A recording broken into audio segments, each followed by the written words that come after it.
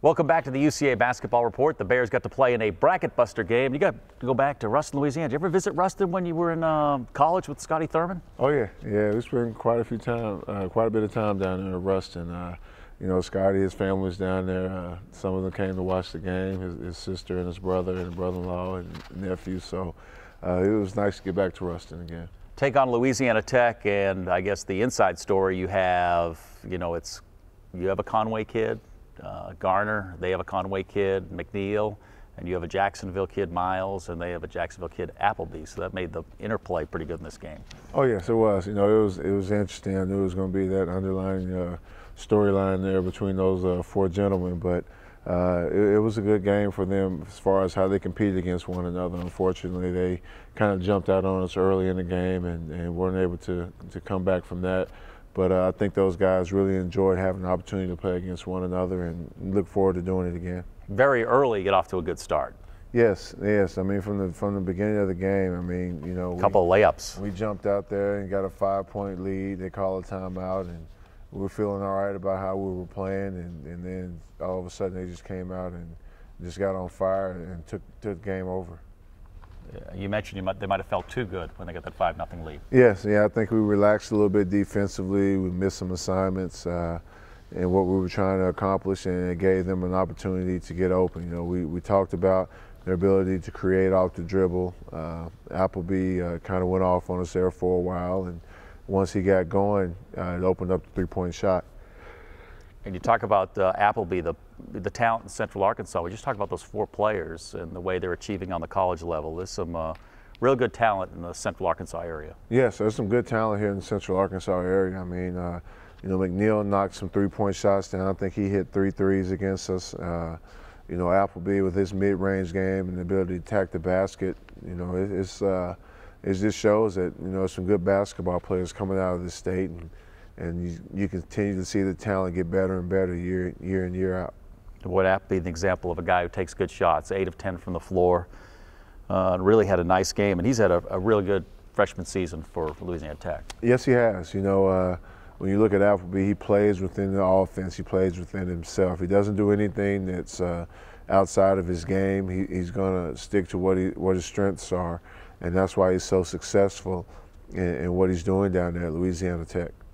Jordan Harks, 12 field goal attempts, ended up with 13 points, 7 rebounds. Really had a nice overall game. Yes, he did.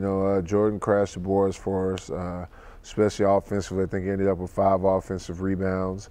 He played with that energy that we needed, gave us an opportunity to be competitive a little bit there in the second half. We tried to make a run and just couldn't quite get back into it and pull it off and win. But with his effort, with his play and relentlessness on the boards, as you see right there, he's just continuing to get better, and it's going to help us all in the long run. Now, your greatest needs, as far as you look at what you have with this basketball team and where you want to get when you're out there recruiting, obviously you want to get the best athletes available, but what areas do you think are must to fill? I think we're in definite need of a strong point guard, one that's very vocal. That's a coach on the floor, and nothing against the guys we have now. It's just their personalities aren't that boisterous or don't have those leadership type voices. And we need that on the court right now. We need that bad. We need a couple guys that can create off the dribble. Miles does a good job, but we need a few more where when the shot clock breaks down or we're having trouble scoring, then we can set up a play where we got guys attacking, which will draw the defense and create more opportunities for other people to score the ball. And one thing about a point guard, you can find a guy that's maybe 5'8", 5'9". It's not, you don't need to be looking for the 6'8" guy. This guy's out there. Look at Derek Fisher, a great example of a undersized guy who was undervalued coming out of high school and ended up being, just a terrific point guard. Derek really worked hard to get to where he is today. I played with him. I always knew he had it in him to be a great point guard. And that's what every team needs. You have to have that head and for the body to be able to function.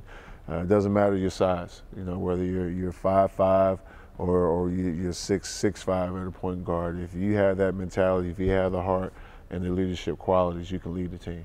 Jason Harrison, another guy at Parkview, I think he was 5'4", 5'5", ended up having a pretty good college career. Yes, he did. He had a great college career. If Jason had a few more years, I'd love to have him here. All right, we'll be back to wrap up the UCA basketball report.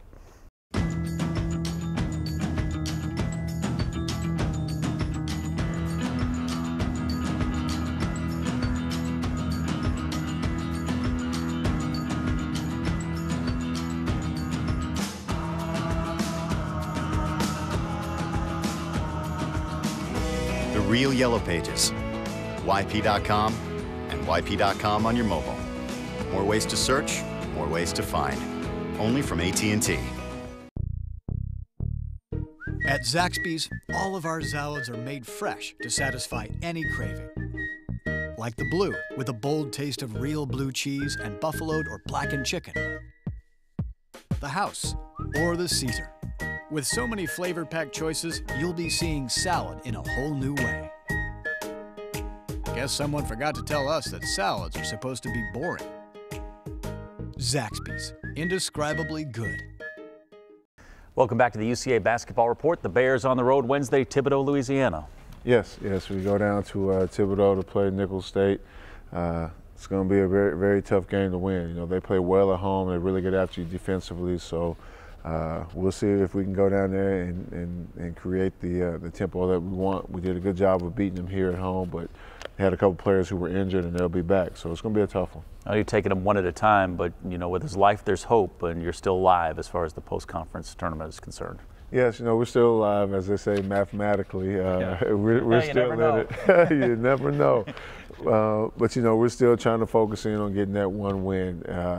That's the only way we're going to be able to make it, is we get this one win. So we really have to have our guys focused to try to get a victory on Wednesday night. Especially on the road, you're going to break it down into segments, just hoping you can get, you know, maybe to the final 4 minutes with a chance to win that game. Just exactly. Winning 4 or 5 minute segments. Right. When you're on the road, you have to break the game down. You can't really look at it as, you know, one big whole picture, because there's always going to be a segment there where you're not going to play well. Basketball is a game of runs. You know, you got 3, sometimes 5 runs in a game, and you want to have the majority of them on your side. So if we can break those segments down where we're playing well and create tempo for us, then we'll have an opportunity to be there in the waning moments of the game.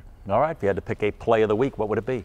It'd be the play down at Louisiana Tech with Jordan Harks. He goes up strong, gets his shot blocked, but he stayed with the play. And that's typical of Jordan. I mean, he's going to continue to fight, and I thought that was a good play for us because it shows his relentlessness and how we want to be as a team. Player of the week? Player of the week, I want to go with Linnell Brown. You know, it's a young man who's a walk-on. He doesn't play a lot of minutes, but he brings energy every night he's on the court. And for the past 2 games, when we brought Linnell into the game, our tempo has changed, the momentum of the game has changed, and I'm very appreciative of his effort. Log cabin stat of the week. Stat of the week, I would say it'd be us going to the free throw line. I think we shot 70% against Louisiana Tech. We were 12 of 17, which is a big improvement for us to shoot that well. So hopefully we can continue to improve and get better and shoot that percentage from here on out. I want to remind folks they can follow you on Twitter, probably the most interesting tweets. I'm looking for a tweet after a win, but you have a lot of fun. Yes, I do. You know, I don't want to just tweet things to just be a coach or whatever. I tweet what's on my mind and how I Yeah, you do. You see your true feelings, especially when you tweet immediately after a game. Yeah, so if you have an opportunity, you know, you're out there at UCA, Coach Corliss, you can follow me on Twitter, and, you know, I say some funny things at time. You're still smiling right now. This is a tough time for UCA, and obviously it's tough for you personally. It is tough, you know. I'm used to winning, used to being in winning programs, but I also understand that you have to start somewhere to build that type of attitude and that type of tradition. So I'm looking forward to the future, and we're continuing to build and see where we can get our program by the end of this season. I know you can't see it just purely on wins, but you feel like you're headed in the right direction? We do.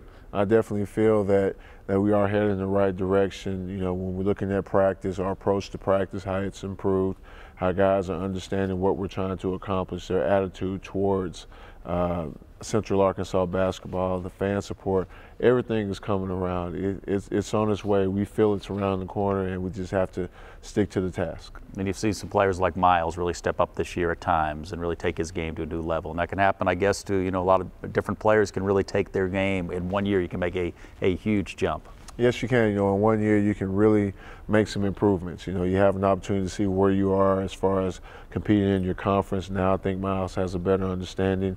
He knows what he needs to work on in the offseason. I look forward to him coming back, having a stronger season next year, along with some other guys. As far as Saturday, you're back here. Saturday, we're back at home. You know, we have an opportunity to play Southeast Louisiana. I really want to get this game. I think that was a turning point in our season when we went to their place and lost in overtime. We really haven't played up to our potential since then, and it would be a great opportunity to really beat them and here at our place and get that win back that we desperately need. Looking back at the games from last week, the areas you'll be concentrating on most early in this game coming up on Wednesday? Early in this game, we definitely want to take them out of their offense. And not only just against Nichols, but also against Southeastern. You don't want them to get a rhythm offensively, and that's something that we didn't do a good job of in the past few games as far as taking guys out of their comfort zone. So that's the one thing we want to concentrate on, as well as shot selection and making sure we can make layups. Your thoughts overall about that bracket buster experience? Comes right in the, you know, the heart of the conference season, but it gives you exposure that you normally wouldn't get. It does give you exposure, and that's what we want for our program. We want to get our program out there where people are understanding or interested in what's going on in Central Arkansas. And unfortunately for us, it came at a time when we're not playing well.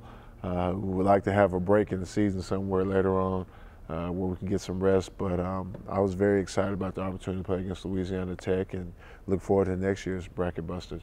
You getting the reception you want when you visit high schools and visit homes of recruits?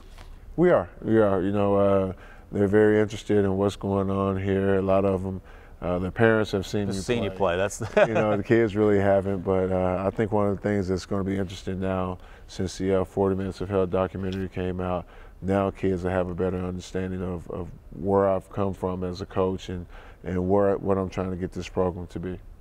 Have you got a lot of reaction from that video? Just, you know, walking around town and even visiting with people out of state?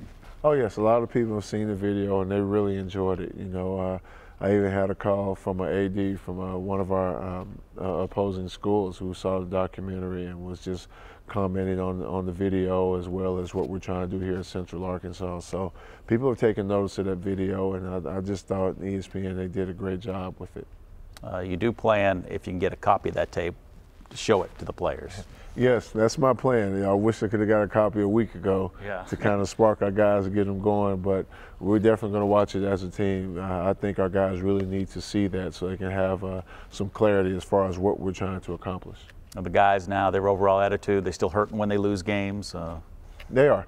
You know, they're still hurting. You know, they still care about how we're finishing the season. You know, you have seniors who this is going to be their last run at basketball here at Central Arkansas. They want to end on a good note, and also the guys who are coming back want to have something to build on for next year. So they're continuing to stay focused. They're continuing to care about how we perform. It's just a matter of us getting that win so we can really push forward and finish the season out well. Well, it's easy for frustration to set in too, especially if you're in the back end of a career and just a few games to go. It is. It's very easy for frustration, but the good thing about it is our seniors, they've really stayed focused. You know, they understand that they're going to be a part of the building process of this program, and they don't want to look back and have any regrets on how they finished the season out or how they finished their career. So they're definitely, you know, they're bought in, they're all in until the last game is played, and they're going to do their best to help this program get better. All right, let's think big. Let's get 2 wins this week. All right, appreciate it. All right, thanks for tuning in to the UCA Basketball Report.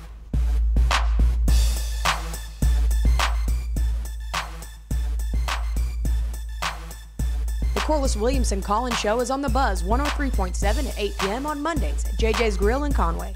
Come out to watch the show live, meet Big Nasty, and enjoy the weekly specials.